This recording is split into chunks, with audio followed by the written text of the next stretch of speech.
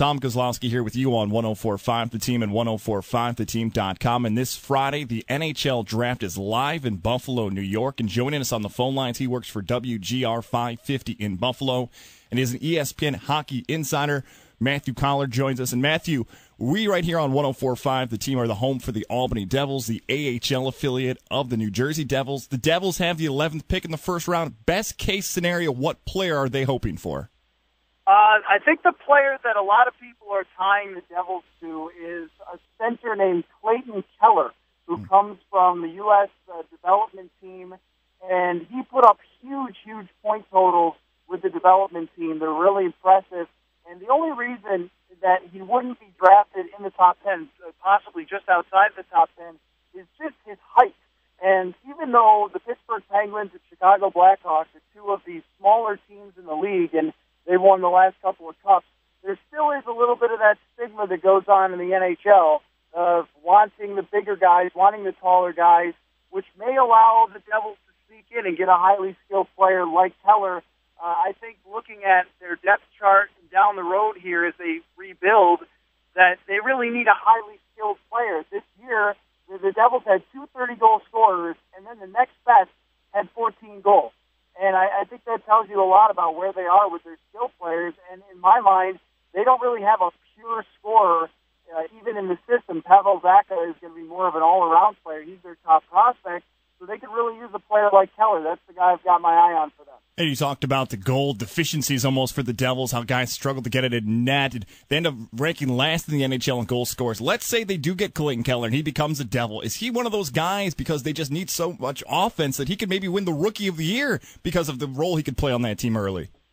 Yeah, it would really depend about whether he could make the team. And for anybody that's not drafted in the top 5, it's usually a stretch that they'll make the team right away. Usually it takes a little more development, and I would be concerned with Keller because of his size that he needs to fill out that body a little bit more. I mean, usually we're talking about the top couple of players. We know that Austin Matthews and Patrick Laine, we know that those guys are going to play in the NHL right away, but anything outside of that, Sean Monahan a few years ago was the 6th overall pick, and Rasmus Ristolainen was 8th, and both of them played in the NHL in their first year, but it'd be pretty surprising. It's not unprecedented, but I think I would be surprised if he played there. For the Devils, in my mind, it's all about the future, that this team really needs to start a rebuild. Last year, I thought they kind of went like halfway on the rebuild because they still had really good goaltending, and they started to move some parts out, but also, kept a player like Mike Camilleri that's more of a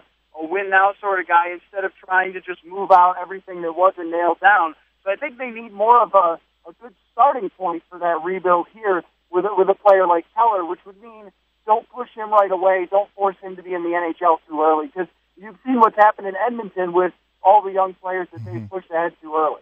This Friday, the NHL Draft is live in Buffalo, New York, and joining us, he works for WGR 550's, a hockey insider for ESPN. Matthew Coller joins us on the phone lines. And Matthew, the New York Rangers don't have a pick until 81 overall. Any chance they try to make a move up the draft and try to grab someone there? Yeah, the name that's out there right now is Derek Stepan. Is being talked about a lot as a player that could be moved potentially for the Rangers to find themselves back in the first round. I would be a little surprised because Stepan is a terrific player, but I think all the chatter around the Rangers is that something needs to change there. They've had this core of players for a long time around Henrik Lundqvist, and it just hasn't worked. And last year was probably one of the worst teams they've had since Lundqvist has been in his prime, and since he signed that contract with the giant cap hit and $10 million a year. So I think they need to start moving out some of those parts and finding some younger players while staying competitive, which is a very difficult tightrope to walk. But they have a lot of guys that are on contract that are just flat out bad, especially Dan Girardi and Mark Stahl, and even Rick Nash's cap hit didn't justify what he did last year, and he could definitely be on the block as well. I don't know if he gets into the first round, but I would watch out for them to be making some draft day trades. I could definitely see it. You're right there in Buffalo where the draft's going to be going on. Of course, Sabre fans are going to be watching very closely. Last year, they got a great player in Jack Eichel. What are Sabres fans hoping for in this year's NHL draft? Well, I think there's probably two camps of people in Buffalo. There's one camp that wants them to trade the pick and try to get a star player now, potentially from a team that is either disgruntled with some of their younger players like Edmonton. They've got a couple of guys on the block. Or there's the other camp that would just want the Sabres to get another quality young player, whether it's a left-handed defenseman that could eventually play on their top pair with Rasmus Ristolainen, or another scorer that even though they just got the rights to Jimmy Vesey, that's not a lock.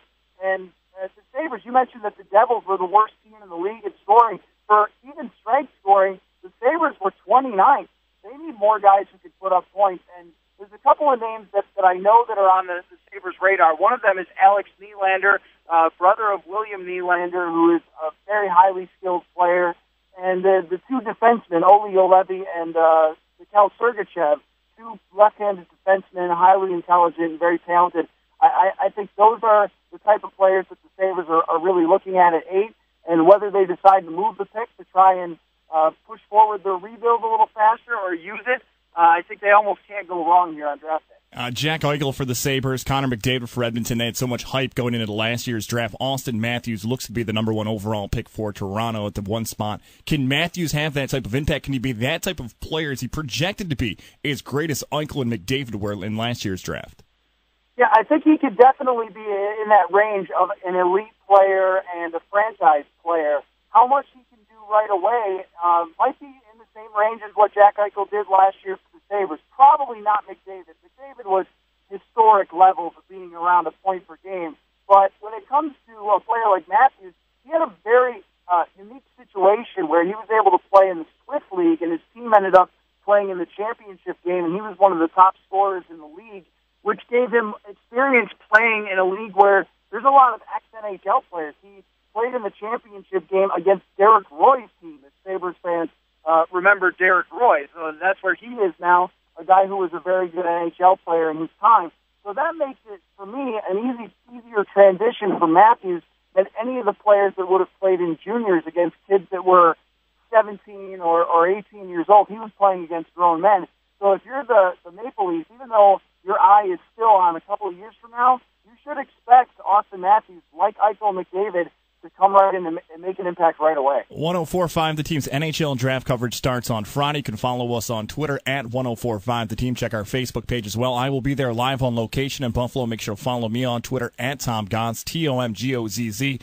And if you want, make sure to follow Matthew. Listen to WGR if you're in the Buffalo area. They got coverage all week long. Matthew Coller, WGR 550 ESPN Hockey Insider. Matthew, look forward to hopefully catching up with you this weekend. Thank you so much for the time and enjoy the draft. Thanks a lot, man.